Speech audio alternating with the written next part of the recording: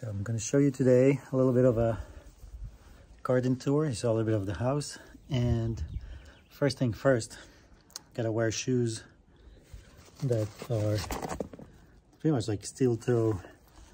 There's snakes and big spiders, scorpions. You gotta be protected. All right. Okay. Shoes on. I even tuck my pants in them so I don't get anything crawling into my pants. And I'll show you around. So when we moved in, that hill was basically completely empty. It still looks a bit empty, but there's now plants that are growing and gonna take over. In this area, there's a lot of the plants that I brought from my previous place. And look how beautiful that is. We're now coming into spring, and that's when all the cactuses are blooming. So just to let you know, the gardening is messy because it's work in progress. And these are all plants that I brought from my previous place. They're all going to be planted in the hill right there. And I'm happy that I took the time before I planted everything in, because we do have a lot of gophers here, and the gophers, they eat everything, and I don't want to, poison them or get rid of them. So what I'm doing now is I'm taking a different strategy. I'm just going to plant most of them with the pots in the land. So it's like a different style. It actually looks good too. So I'm gonna try to keep as many of them as I can in the pots. And those clay pots also, they kind of absorb the water and soak it in. So the plants will get all that nutrition and everything. It's really pretty now here. I'll show you a little bit more. So I have a lot of different kinds of agaves. I have so many different kinds of succulents and cactuses that I've been growing, and they're all very unique and different. And this is basically the vegetable garden area. So now we've been, after the winter, we're kind of starting a new season. I have mint, onions, and I'm going to do again watermelons, a lot of different vegetables. Have peppers, eggplants, but this time I'm going to cover them with a net so it will protect it from the different animals. We get a lot of lemons and tons of tomatoes, which I actually eat. A lot of the tomatoes, use the lemons for salads and stuff like that. Again, just you see the different kind of cactuses. They are all very different and special. So you can see here on the hill, for example, what I was talking about, planting them in the pots, in the ground. And it looks cool. Like, I like that. And I put them sometimes in an angle, so it looks like the plants are going to flow down from them. So here we're going to continue going up. I have a walkway that goes around the whole property, and I just love doing that, walking around, taking care of the plants, watering them. So this is another example of that. Just put the clay pot, lots of little lizards. And so these succulents will flow down out of it and continue flowing. A lot of those succulents, that's what they do. They just have this kind of flow, and they will cascade down the hill. These pots are going to be planted. Again, things that I brought with me. And the soil will kind of cover around them. And I try to cover also a little bit from the back so it gets more water and nutrition. I planted all of these plants here, these cactuses. A lot of people make the mistakes of planting too much. And what happens then is that when the plants grow, they just suffocate each other. So I give them enough space so as they grow, they will have good space to get big and healthy and not conflict with each other. I love all the different sculptures. I bring them from my previous house here. Again, more pots are going to be planted. So I did a lot of work here, and over time it will become more green. All of these plants will expand and take over. You can see there's little ground coverings like that will grow and expand and take over. Of course, here, this ice plant, I just put a little clipping of it and now it's already growing so fast. This ice plant will cover the entire hill, and it has this beautiful purple flowers. Here on the hillside also, it's big. That's the thing, like, it's hard to understand how big the scale is. I have plants that I thought were super big, and then when I moved here, they looked so small suddenly. But again, I use the pots in the ground. This plant I got specifically because the hummingbirds like these flowers. So a lot of my plants are designed specifically for bees, for birds, and for hummingbirds. And they do come and they love these plants. I just love these guys. They get so big. I found this agave on the street. Somebody threw it, picked it up, planted it here. And then here too, I do a lot of work planting new plants. Always love the seahorse. Just a lot of different kinds. These guys get tall. They're really cool. So I'm currently working here on this area. It needs a lot of attention. But slowly I'm putting more and more plants and they will take over. These are the ones I got from my friend. These are just a couple of them. They're super heavy, but they'll grow and get really big. And what you see here is nothing. I mean, we have 4 acres of land outside of the fences, and I'll continue working and planting plants even outside of the fences. So here again, some more of my plants that I'm going to put around. I love this guy. It looks like corals in the water. We have a lot of olive trees, and there's really nice shade over here. All kind of plants that I'm kind of hanging off the trees too. Of course, there's a lot of shells and things that look like ocean creatures and seashells. Some are more sculptural. It's just fun to put sculptures in the ground and create those, I don't know, those beautiful moments for me. Some more plants that I got from my friend to plant. Here's a hummingbird feeder.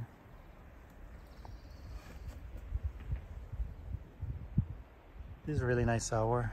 We get the sun coming through right before the sunset.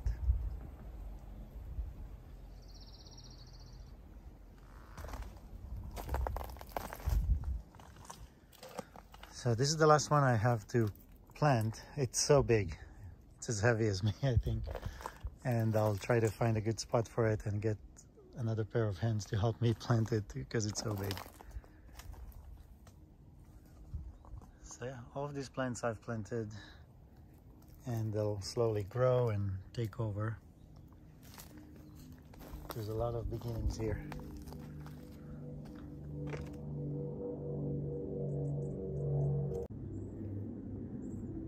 This succulent is so cool. The colors are just amazing sometimes. Like some of them are so red, but that combination of green and red, it's really unique. Just a lot of different styles of plants and different styles of planting them. Another one of those big guys. Another one down there. More up there.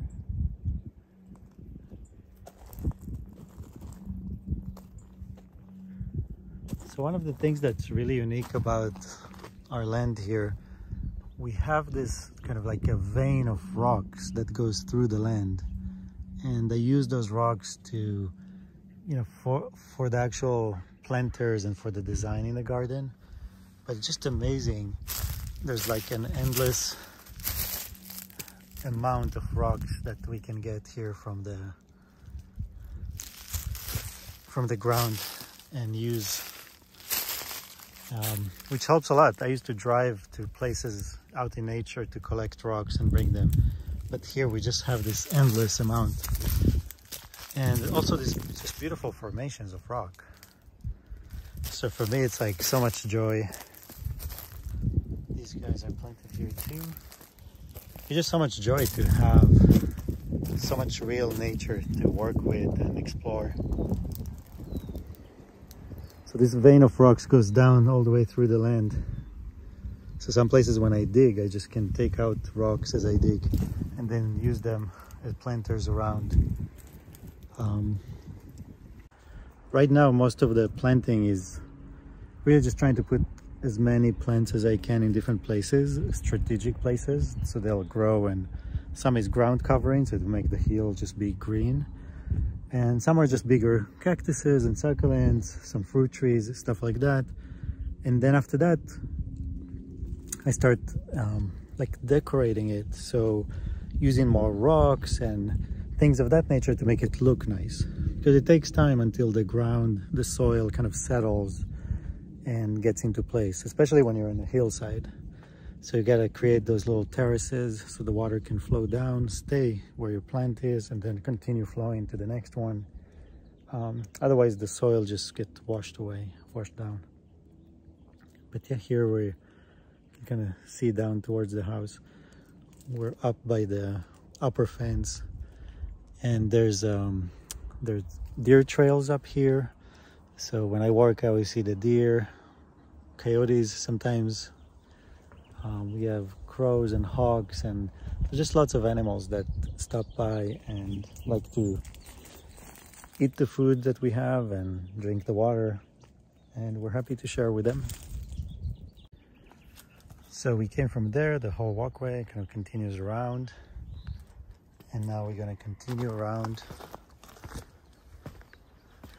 So like I said, there's so much land to plant, and here you see those ice plants. So I put them again in strategic places where I have some water going, and they will take over. I mean, this is just in a couple of months, this whole hill is going to be green, and then after that the whole hill is going to have these beautiful flowers, which are just amazing. And also the gophers like to eat after the flowers are dead. There's kind of a little, let's see, like these guys, and the gophers like to eat it, and I rather have the gopher eat that than my other plants. So, and this plant is strong and can survive that. So again, trying to divert them from eating my cactuses to giving them the food they actually like. And let's continue going up to the top, because there's an amazing view over there. And it's always just so nice and quiet here. So as you can see, another one that I planted here. It's very happy, as you can see the flowers, and it's grown so much. I mean, I took a clipping of this size, just like one piece, and you can cut it, put it in the ground, and it will just grow. So this whole hill by the next winter will be green. That's just going to be amazing. Put a little lounge here. So yeah, so this is the view, which is incredible.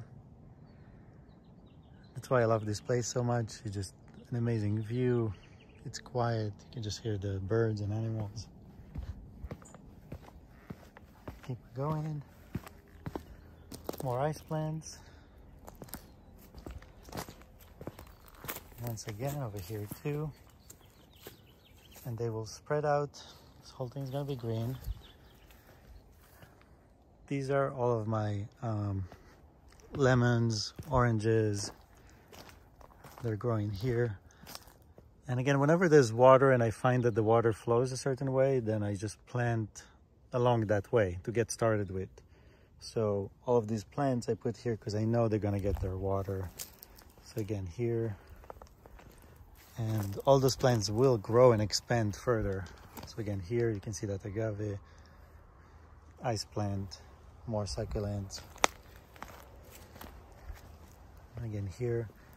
So just kind of learn the path of the water and follow it, and use that to your advantage when you plant. Put some more ice plants up there. That whole hill will be green. And once again here. I mean, look how beautiful that is. And they were just planted not long ago, and they're already taking over. Again, some more shells.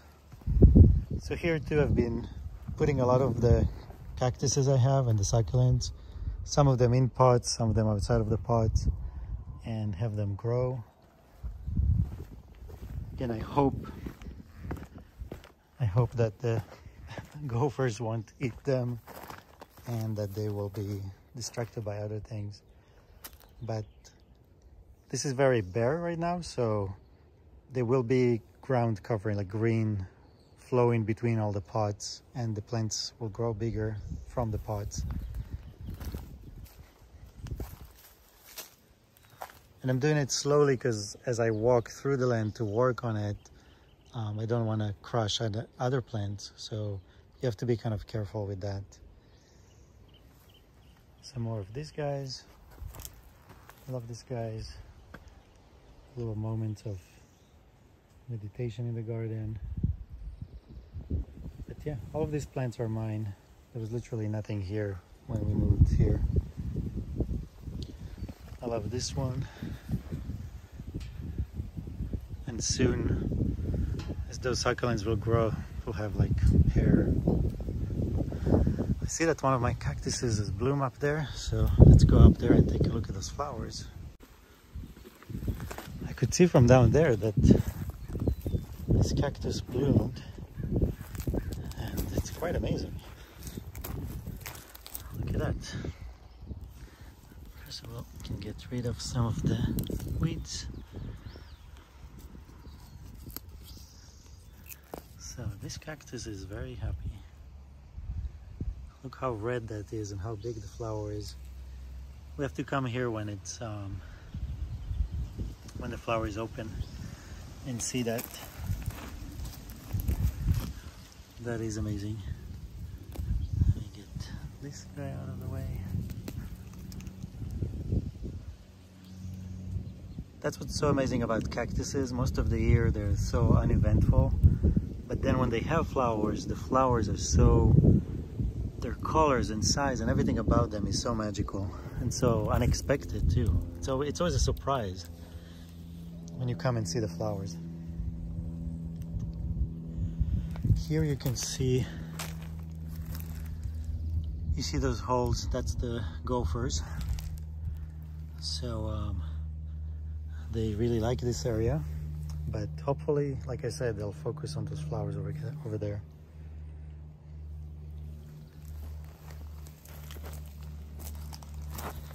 I have all kind of different plants. They're very cool.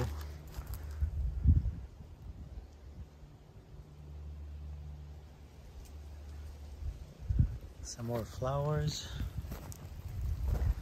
This guy's like has a crown of flowers. We have a basketball court here at the back of the house, and out there is the vineyard. Last year we got so many grapes, it was amazing, and they were so good. I was eating them every day. So this year, can't wait for that. So these are a little vineyard, and I'll probably expand it a bit more because it's so happy here, it grows so much. But you can see we are starting to have grapes coming out.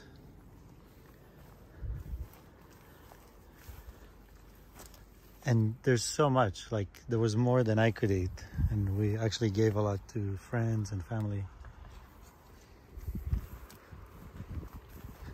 So yeah, the grapes are growing. And once again, look at that. That's the view. Some more ice plants down here. So this is my compost. That's one that was finished, and now that soil I'm going to use. And then this is the current compost. I always put some weight on it because different animals will try to get in there and eat everything. So it's important to make sure it's weighted down. We had a lot of rain, so it's really green out here now. Just look at all those, they're just wild flowers. We also have a lot of oak trees. So they're beautiful big oak trees. And let me show you. They create shade and really nice areas below them. They're so big. This is why we need these shoes, because you never know if there's a snake down there or not. More of the ice plants that will take over. But yeah, these are the oak trees. They're so big. I think there's an owl nest up there. We hear the owl at night. And this is a small area behind the house. We have a fountain here. And the rose garden. Same here, I've been planting a lot. These guys again. So I'm gonna plant them around here soon. Gotta find the exact spot for them because I want to see them from the house. So this is the entrance to the house, and then you look out. I want to look out here and see everything green.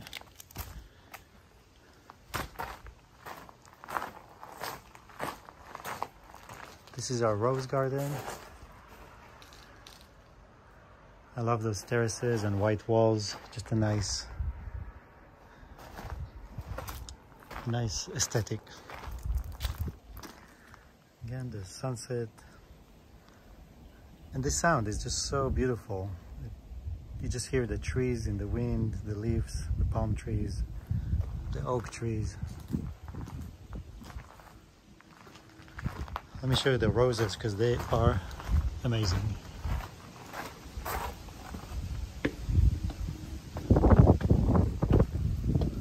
You can only smell them too, but their color and the smell is incredible. They just started. There's going to be so many of them soon. This is just the beginning.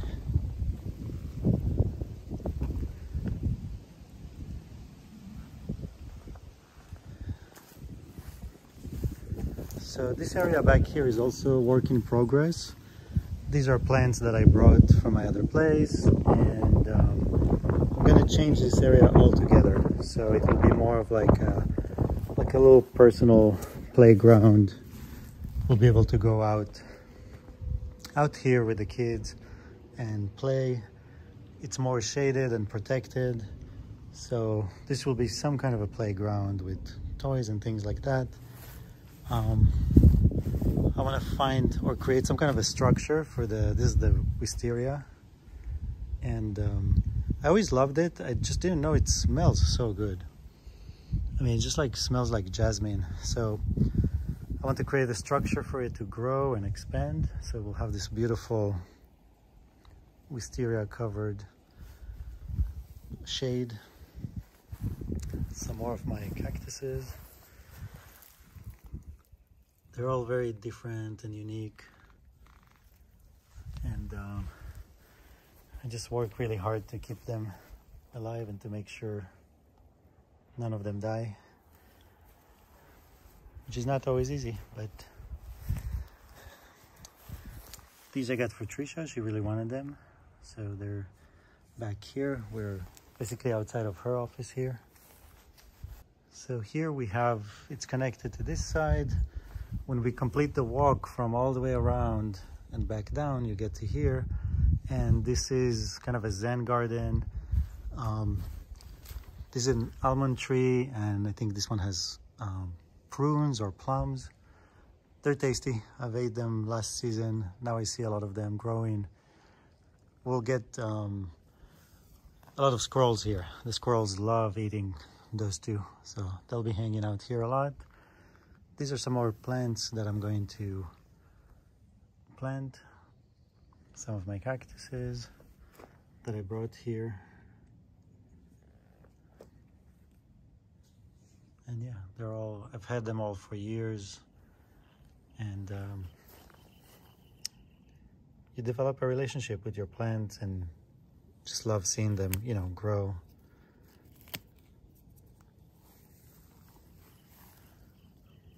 Especially like ones that look like they're underwater plants. So creating that feeling. So yeah, this area, I can't wait to finish this area because it'd be kind of more of a Zen and meditation garden type zone. From there we get back towards the house.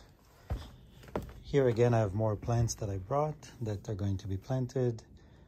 I just I give them some time to adjust before because it's a shock, especially if you replant them.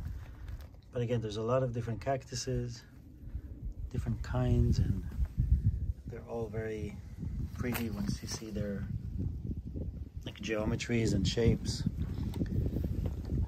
Of course, we'll put the ones that have more spikes and not friendly to the kids, we'll put in places that kids are not going to get to.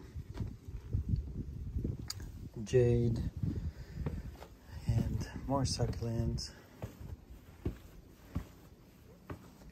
They're all so happy. We have confetti from the gender reveal. I've been cleaning that for a couple of days now, but I don't know, I really like it. It makes me happy when I see this confetti. Oh, I love this guy. Look at that. It's like a mandala.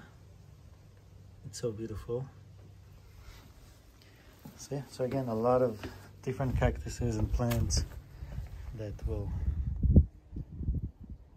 grow beautifully and infinitely here. I love these guys. More shells. This is a very old pot that I found in a thrift store. It's just so beautiful. And from here we get back to the house where the pool is. I have some plants over here too. More cactuses and stuff that grow.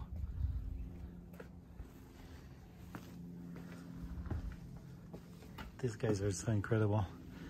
And soon with all the flowers, you'll get lots of bees here. So if you want to support the bees, just have flowers. Make sure you have flowers and the bees will come. Look how beautiful that is. So yeah, so I'm trying to have more greenery here. So when we look up from the pool, this will all be green. And it's happening slowly. You see all those green dots basically. And those will grow very fast and fill in the space. This is a new one that I just planted. This sculpture came from Trisha's house. And some more. Again, the cactuses having flowers now.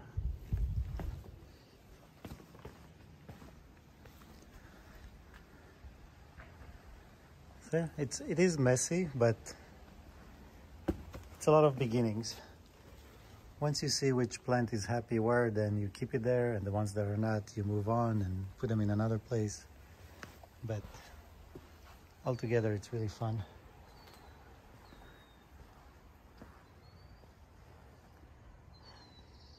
These plants are going to be planted too. When you want to give them time to adjust, it's good to put them in a shaded area so it's not as harsh. And then they adjust a little bit, and after that you can plant them. Then we have a fireplace here by the pool and the hot tub. Some furniture. We need to move them back to their places after the gender reveal. These big planters I'm gonna plant soon. It's another new pot that I got. Some more olive trees. And oh yeah, we have a little bit of, so these are all jasmine plants. Again, the smell is amazing. And some of my planters, again, lots of fish and succulents that are flowing down. So this area is work in progress. It's not yet finished, but these guys are having flowers soon, and they're beautiful purple flowers. So this whole thing is going to be purple here. We got our Easter bunnies because Easter is coming. And one of my favorite sculptures, it's from Mexico. It's hand painted. Of course, the water snake. And our Easter bunnies.